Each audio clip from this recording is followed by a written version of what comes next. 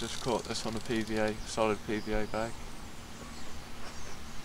That I took out by boat.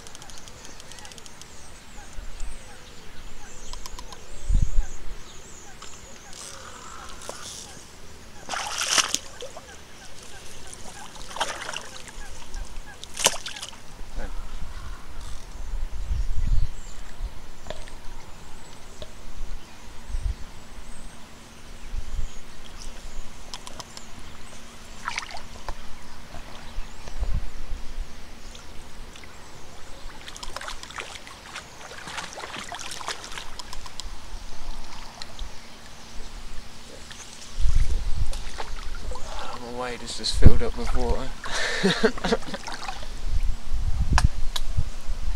Maybe do you want to take my rod?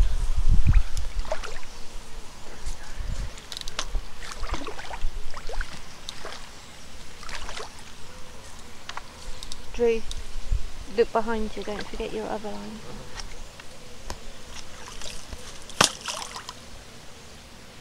How long do you reckon this has been out? Couple of hours? No, an hour and a half. Hour and a half. On a massive clear spot.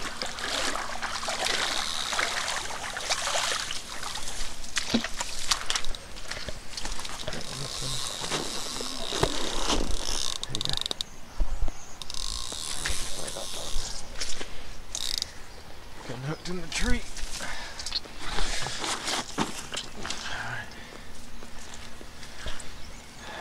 Let's have a little look at it.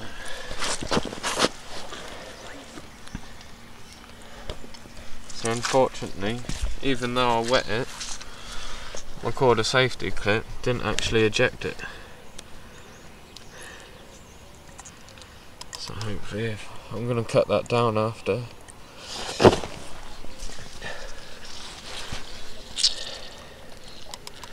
In the top lip.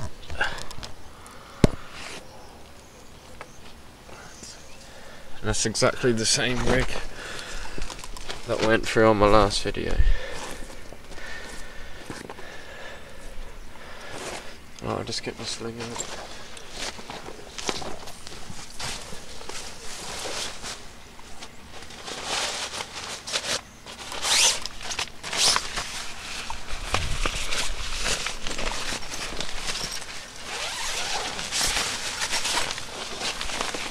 Just quickly slide her in it.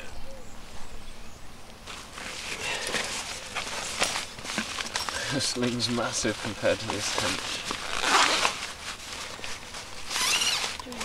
What? No, you just set it to 0. My scales? Are you weighing it? No, I'm just going to put it in water. I might wait actually. Do you want to grab my scales? They're in the top of my camo jack. Get a bit of water.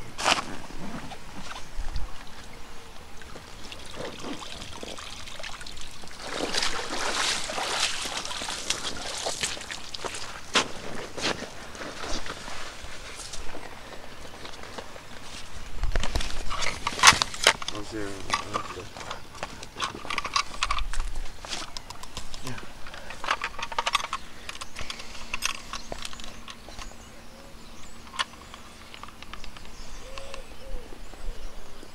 It's got to be about £6. It says 8.8. Looks a lot bigger. It's a chunky tench. You're a chunky tench.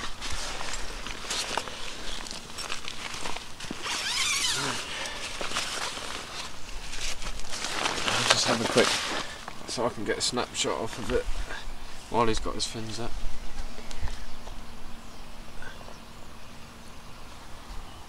Does that look alright? Yep. If you press the shutter, you might actually be able to. No.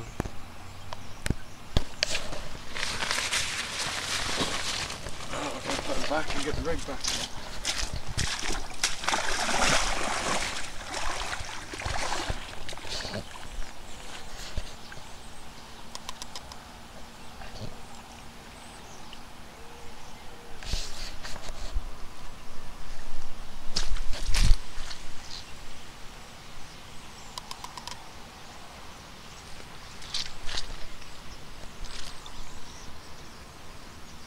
Breath back.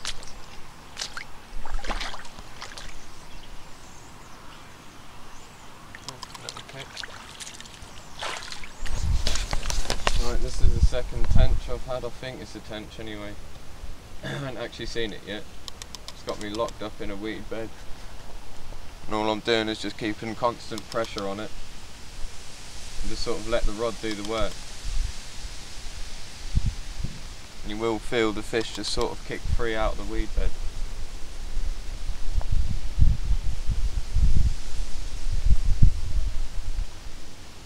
Just change the angle of your line if you have to.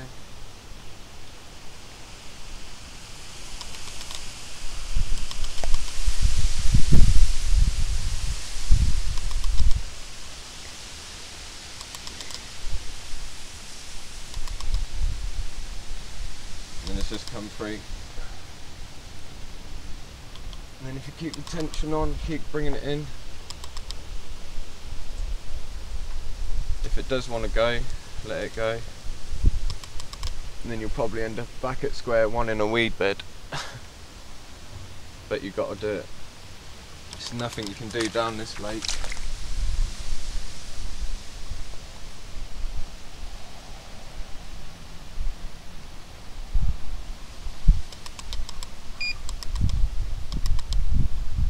Can't work the line.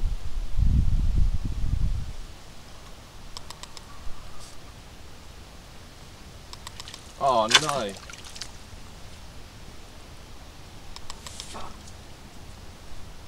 Right, we're down here at Meeple on the B Lake, just a local lake towards mine. And I've had 2 tench so far. Only one's been landed, unfortunately, but I'm just going to take you through the rig, like step by step, how to do it. So, just get your piece of coated braid, and roughly, don't know, 12 inches. Strip half of it, so like this half is completely stripped. Then double over your stripped centre or piece of braid, wrap it round your finger, because you want a nice big loop for this rig, because I'm going to be using a snowman rig basically. Just wrap it round your finger, pull the loop off, twist it, and then put the loop through the loop.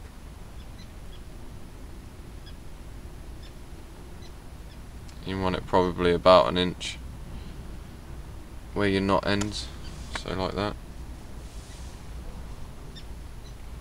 And get your nail clippers, just trim off your tag end. Right, so, and then what I like to do is put my bait on first. Just get my pop-up. What you need to get is any pop-up really, like it's up to you if you want to match your hook flavours and that. I don't, I just go for the stinkiest sort of pop-up I can find. And what you want to do is just trim off, I'll just put a baiting needle through it, so you're left with about 3/4 of the dumbbell, which is that piece that you want. Put that onto your baiting needle first, and then put on either 15 or 16mm boilie, and then that will actually critically balance your boilie, so your hook don't have no effect on your bottom bait. And then put a boilie stop in.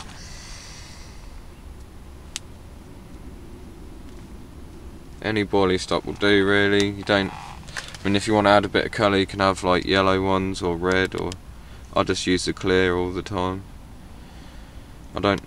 My theory on it is you want to match everything on the bottom, so you don't want anything looking out of place. So like just a piece of yellow boilie stop on top, will like make it look different. So I just want to match all my bottom stuff. And then go with, I've now using 30 plus size 6 hook. It's just a bottom bait hook. It's actually a size 4, sorry. Come in a packet like that.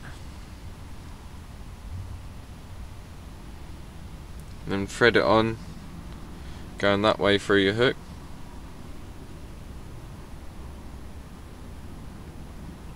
Do 1, 2, 3 turns.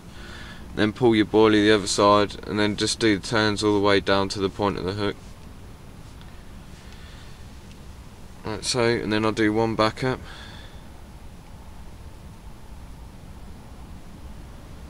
Drop that back through the same way. End up with it like that. Then a quick clip. Just tie that on by looping it round your line, and then thread it through the little loop that you've formed at the bottom, lick it, and then that's your rig done. I know it looks a bit harsh and that, like that hook pointing out like that, but that will help hook it. That fish will find it hard to eject it. When you pull your hair along your shank, there's probably about 10, maybe even 5 mil gap between it, but that will actually kick out on the lake bottom and sit like that. So there you go, just clip that on, put it in a PVA bag and job's done.